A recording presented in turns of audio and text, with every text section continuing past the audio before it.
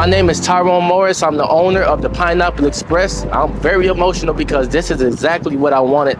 This is how I wanted it, and it's just, I'm overwhelmed by emotion, you know?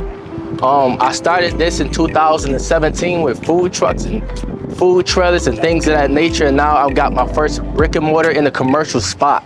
You know, I've worked very hard for this. I started off with Mercedes-Benz of Rochester and BMW of Rochester, and I've been just going hard. I've been putting my work in. I've been sacrificing and making sure that this right here, I'm here, you know? I'm representing for millennials, young entrepreneurs, you know? I'm representing for everybody, you know, local business owners. There's not too many local business owners in this area, you know? And I managed to overcome that hurdle. I managed to make sure that I represent for Rochester, New York. You know, we are amongst some of the largest franchises in the world, and little old Pineapple Express, we are here, you know? Yes. So I am very grateful. It is an honor to be a part of this. I feel like I'm one of the first of the millennials to take over this strip, you know?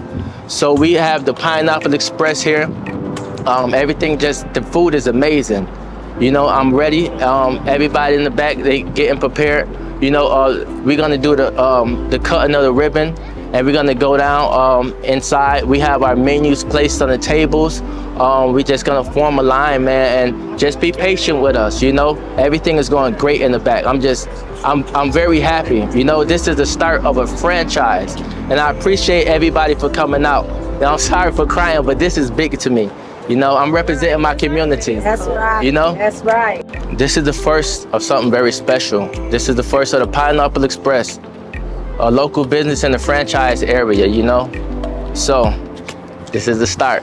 April 15, 2023, man. Right.